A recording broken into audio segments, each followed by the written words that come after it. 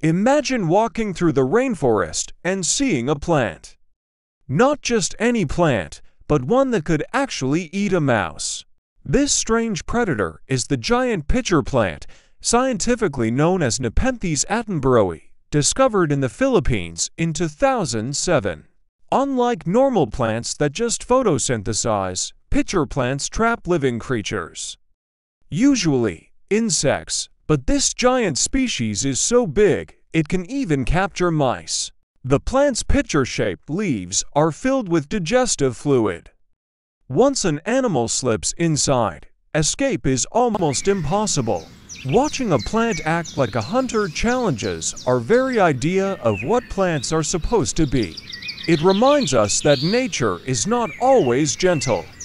Sometimes, it's as bizarre as any science fiction story. So next time you think plants are harmless, remember the pitcher plant that can eat a mouse. Follow at mindblowingfact_channel for more unbelievable facts.